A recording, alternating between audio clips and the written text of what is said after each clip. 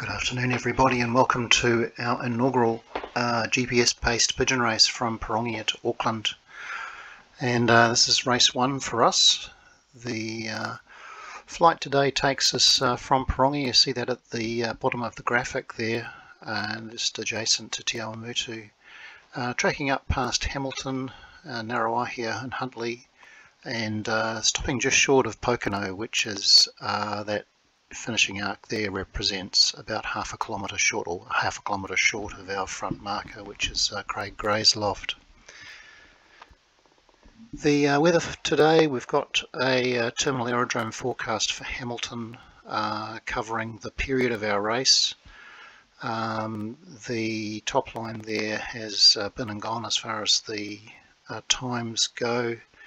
And then they've got a tempo there, so temporary changes lasting no more than an hour between 3 o'clock tomorrow morning, or this morning rather, and through to 6 o'clock this morning. Those times there's from 1400 to 1700. Those times represent Greenwich Mean Time. New Zealand is 13 hours ahead of those, so that gives you the local time for the weather that they're talking about there. So they're talking about showers of rain and 7,000 metres of visibility and broken cloud at 1,400 feet. That weather is supposed to clear by 6 o'clock, and we anticipate having the birds underway by about 11 to 12 o'clock this morning. The wind then through the morning, by about 8 o'clock this morning, that 1900 figure there is going to become 200 degrees true at 10 knots. So a southwesterly breeze, fairly light. They've got a quartering tailwind for their trip north today. As I was talking about in the proof of concept race, the birds rely heavily on the extra cone they have in their eyes to sense the into the infrared and ultraviolet light. So they are very prone to any excessive solar radiation that occurs across the route. Just looking to the right there and down towards the bottom, you see for December the 21st, so that covers New Zealand, which of course is ahead of this forecast of Greenwich Mean Time, showing just a 1% chance of a solar radiation storm forecast, which is very good, and shouldn't cause the birds any problems for today's flight. So our races today, for race 1, Pirongia to Auckland, we have Bridie, who, for those of you who watched the proof of concept race, Bridie's carried the GPS ring before. She's got experience with handling the equipment. And 2-year-old blue bar white flight hen from Redvale Loss and Dairy Flat, trained by Warwick Fenton. Her brother's the combine winner for Clint van der Meerst, and the dam from Ferguselli. Third in the Redvale Loft flock from Levin last week. I think that may be just a little bit old. I think that's more like a month ago for that particular slide. Next bird up we have is Goose, 8-year-old checker hen from the Angry Birds loft, linchpin for the Angry Birds, and has raced as far as Christchurch, and paired with Paddy. Next we have Gray. Trainer is Craig Gray. Gray's a 3-year-old blue bar cock from Craig Gray's well-performing loft and should do well here today. Beautiful looking bird, a lovely eye there. Next up we have Zabeel, trained by Kerry Fraser. Zabeel is a 2-year-old blue bar pied cock. Has got excellent form at the moment, winning 2 combines this year, and has been with the winning birds in 2 other races.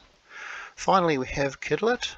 That's lightning in the Filipino language, trained by Louis Morales, and checker cock from the Brains loft. He's very territorial and loves blocking the loft door so no one can come in and out, so a little bit of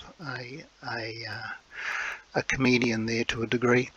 So that's our flock for the race today, and with those 5 lofts represented. I do hope you enjoy the race, and that'll be commencing shortly.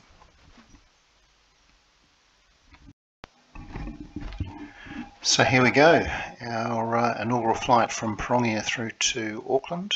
It'll be about 80 kilometres in length, and unfortunately we've had some issues with the data stream from one of the birds has been badly corrupted, and unfortunately not recoverable. Because of that, we've had to do a technical scratching for Zabeel. So we now have 4 birds being represented for the 4 different lofts today, and we're just coming up with the start very soon. And as you can see, as they set off, we have Goose sitting off to the west there, and Bridie just making her way north. Kidlet and Grey just starting to make some good progress, but further off to the east. Goose has taken a more circuitous routing there off towards the higher country. That's Mount Pirongia down in the bottom left hand side of the screen at the moment, as they make their way up country. And we can start to see some of the river systems there appearing on the right hand side. They say that if you present a movie to a pigeon in the regular 60 frames a second, the bird would have to, or would see that as a slideshow with a pause between each one. You'd have to actually increase the speed by about 10 times before you had a cohesive moving image for the pigeon. That's how quickly they're processing the images that actually come into their eyes as they make their way north. So Whotawhot is visible at the moment. We've got Bridie making good progress towards her home loft. As I was saying in the last video, they do use the extra cone of their eyes, which can see into the infrared, into the ultraviolet band, for part of their ability to track.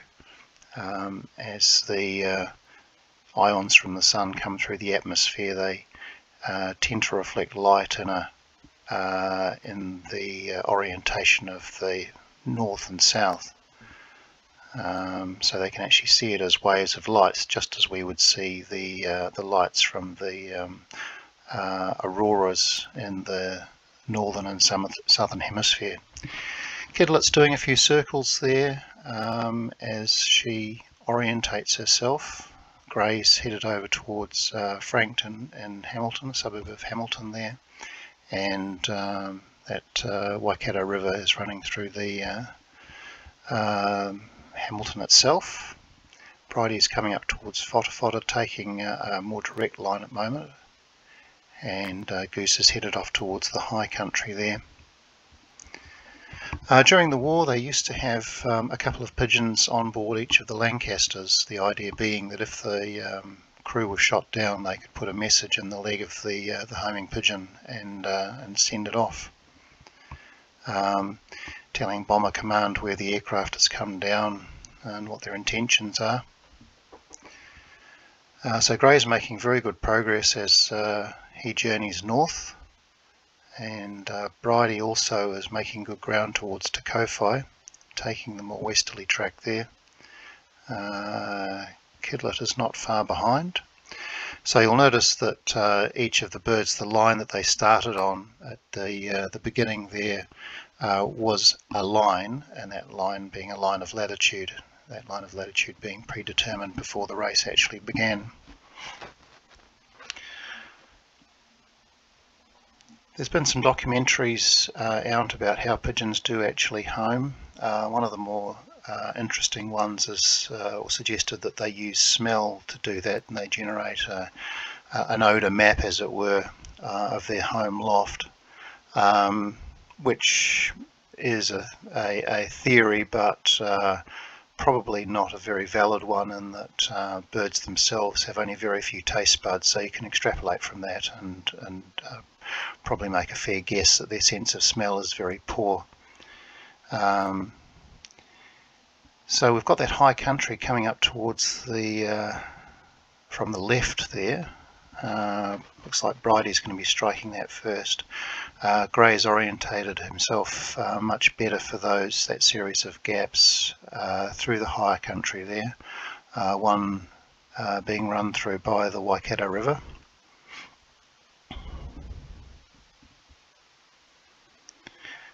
Kidlet's heading off towards that high country at the moment, and Goose is heading off towards Hamilton, trying to find a route that she might be familiar with. So Gray's following fairly closely to the road as they make way north. Bridie's just heading over Narrawahi at present, and Kidlet's taken that gap in the range as it appears just towards the bottom of the screen. So as I say, an 80-kilometre race. We're coming up towards about the just before the halfway mark at the moment.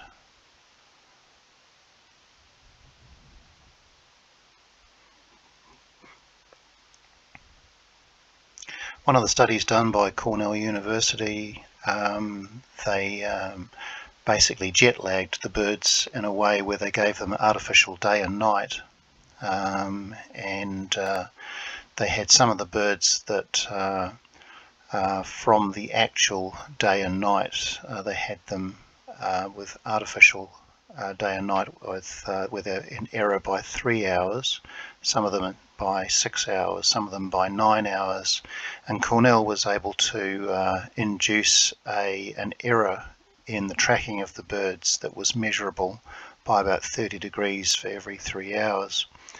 So on release, they measured the vanishing point towards their home loft. They would have the release point, they would have a point on the horizon which would represent the track towards their home loft, and the error the birds had as they vanished from view was measurable depending on the amount they'd been jet-lagged, quote unquote. They also followed the birds with light aircraft, and they found that they still determined the error that they had. They would make significant changes in direction every 20 to 30 minutes. So effectively they're using a sun sighting there to determine what line of longitude they should be on, and affecting a change because of that. So if you relate that to how a human functions, if we in the next moment found ourselves in Australia rather than New Zealand, we find ourselves in the middle of the afternoon rather than approaching evening as we have here at the moment. So you would be able to determine from that as a human that you should actually be further east than where you currently were, and jump on a plane to correct that. So Gray and Bridie making good ground now. Gray's obviously comfortable following the road system there. Bridie's following a much more direct track home. Kidlet is also making good ground, and it looks like it's going to be a very close run race. Unfortunately, Goose is nowhere to be seen. It appears that she's still orientating herself down towards Hamilton, so not in the race at the moment.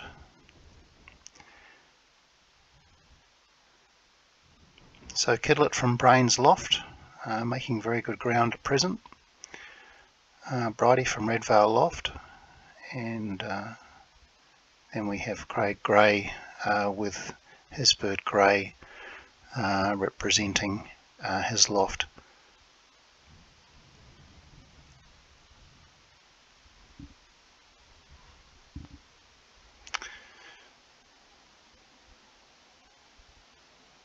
And Kidlet's just making a few manoeuvres there as she organises herself. And Bridie's making some very good ground towards the north. So it's turning into a two-bird race at the moment.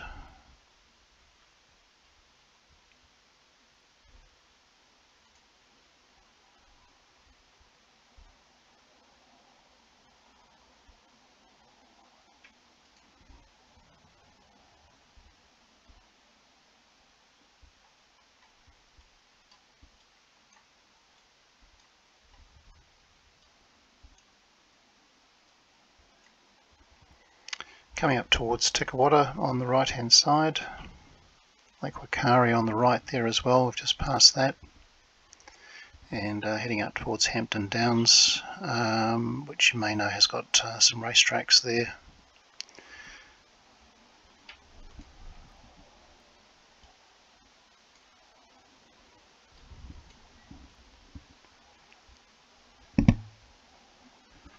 So just to the left of Bridie, looking up the Waikato River as the river hooks round to the right, that's the Merry Dragway there, and the birds are sticking fairly close to the State Highway 1 as they journey north. Kidlet's made a few manoeuvres to the south there and just found her feet again, as it were, and just heading off towards the north. Her loft, of course, is out to the west of Auckland, so you'd expect her to have a more westerly track anyway, which indeed she has. And the finish line just coming into view now, so that's falling half a kilometre short of Craig Gray's loft. He is the front marker for this race.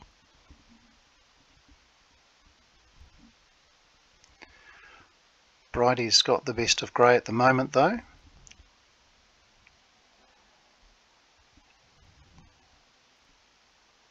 And it looks like it's going to be a very close race indeed between these two birds.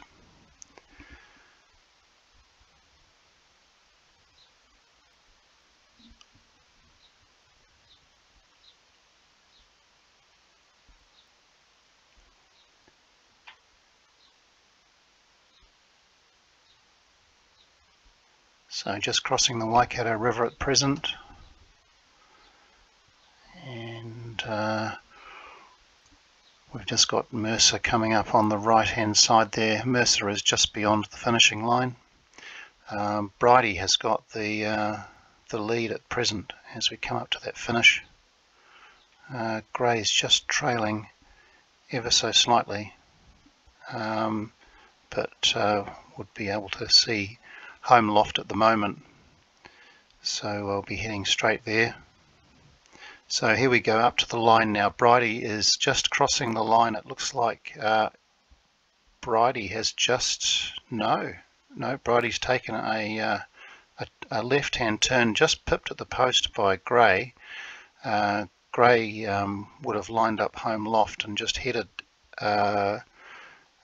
just as we cross the line, so we've just had a lead swap just as we cross, with Gray crossing first and Bridie are very close behind. Kidlet coming in third, it seems, and making good ground towards her home loft.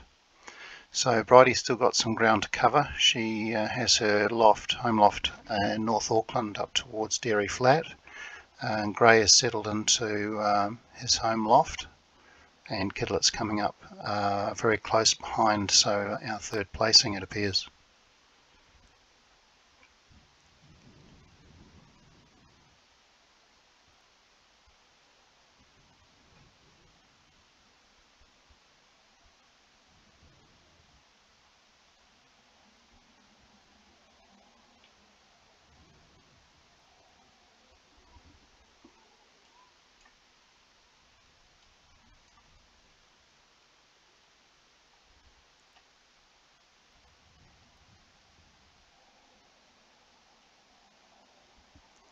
So Kidlet's just coming up to the line. Gray's probably settling in, probably having something to eat at this stage. And Kidlet crosses the line. So there's our placings for the inaugural GPS-based race, pigeon race, from Pirongia through to Auckland.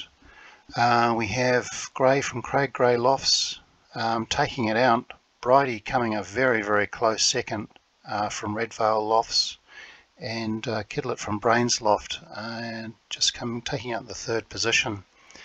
I do hope you've enjoyed what you've seen today, and we have a scheduled race, or to be scheduled race in the second half of January, which will be from Tikawiti. Hope you're able to join us then, and hope you all have a very Merry Christmas. Thank you.